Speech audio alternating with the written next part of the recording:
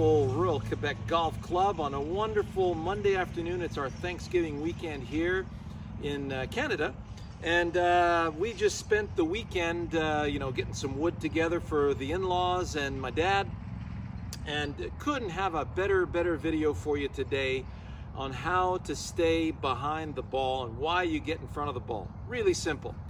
So let's say I had a hammer and I wanted to hammer something into this, let's say, piece of wood.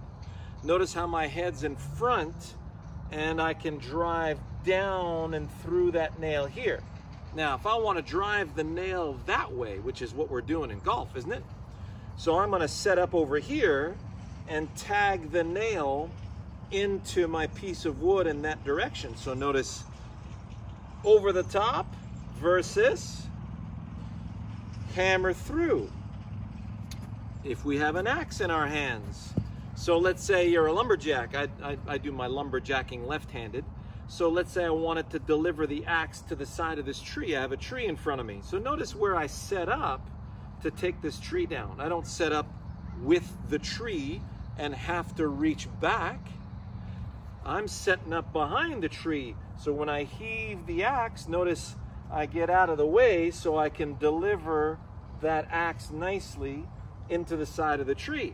So notice I don't need any instructions on don't sway in the backswing. None of you would ever do that.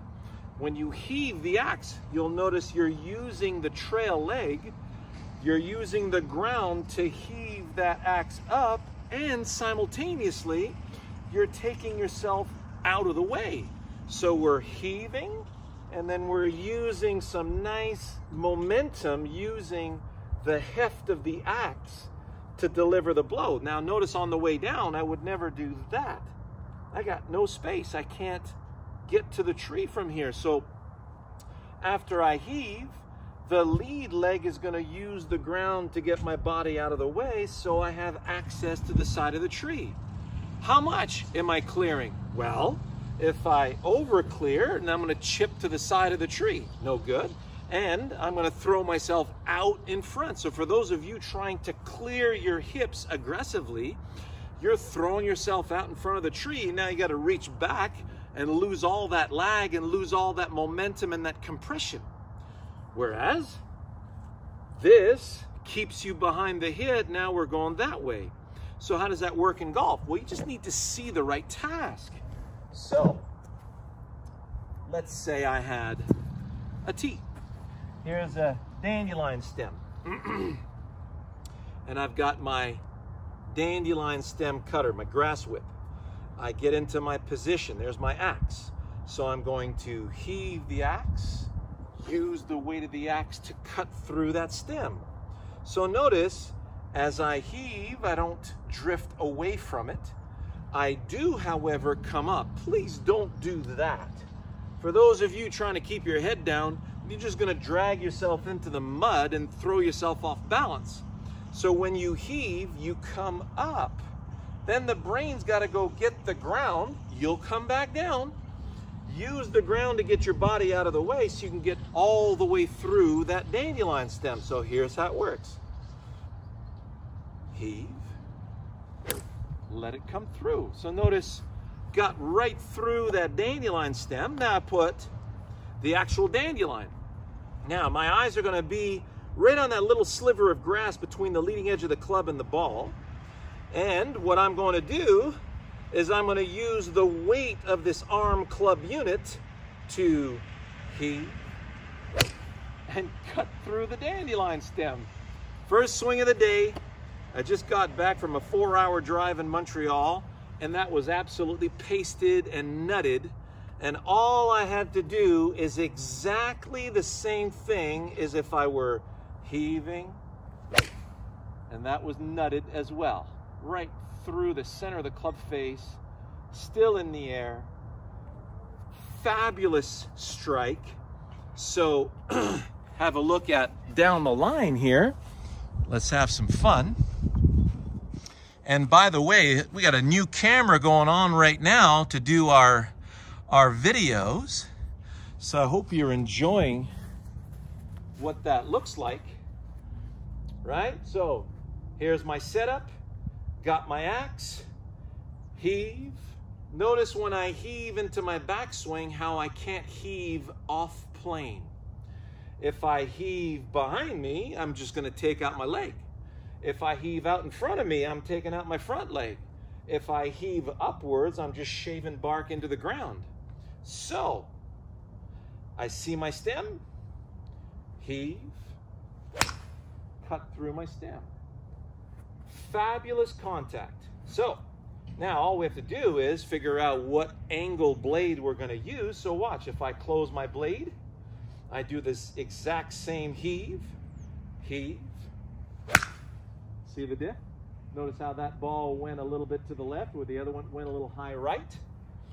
So all we need to do now is, as we cut through the stem, figure out what the... Let's bring that back to that blue flag. Actually, my first one was pretty straight. So, I see my dandelion stem. Notice how my head's behind the ball. You can see part of my left side of my face. Still see it. Still see it. Perfect. Little draw coming back.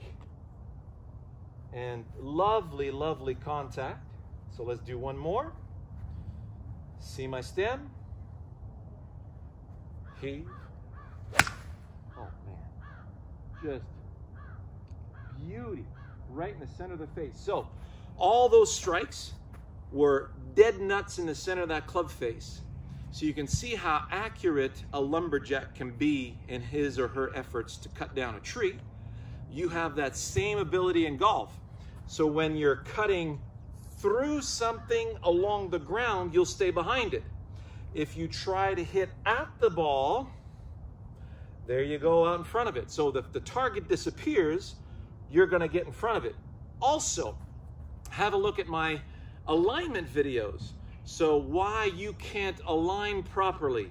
That intermediate point that we have in front of the ball, so let's say I have this as my intermediate point, this white ball here. I'm going to do a little fade. So I'm going to go left edge of that over this red post back to the blue post. So when I heave, it feels like everything can fall to the left of that ball. So the intermediate point is also for your delivery. If you go straight towards your target, see that? And if I'm facing you, my swing is going 90 degrees to you. If I'm swinging towards you, my brain wants to see you face on, about face, binocular. This is going to open my chest too much and throw me to the left of my target. So if I have an intermediate point in front of that ball, so let's say I'm staying left edge of this intermediate point, so I'm going to gather left and stay left. And notice now my ball is starting on an entirely different line because I now have that intermediate point. So if I go a little draw, I'm going to go right edge, right edge, right edge. Perfect. So notice how I'm using that intermediate point to help me deliver in the direction I want the ball to go. If I get to target, I'll get out in front. If I go through the intermediate point, then I'll stay behind, and you notice how my shoulders stay steeper through impact. They don't get over the top. Hope you enjoyed that. We'll see you next week.